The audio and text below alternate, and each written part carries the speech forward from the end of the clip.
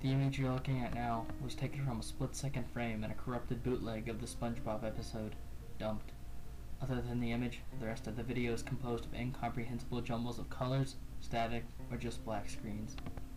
The audio seems to be a heavily distorted version of the audio from the original episode, with loud, droning buzzes occasionally interrupting it.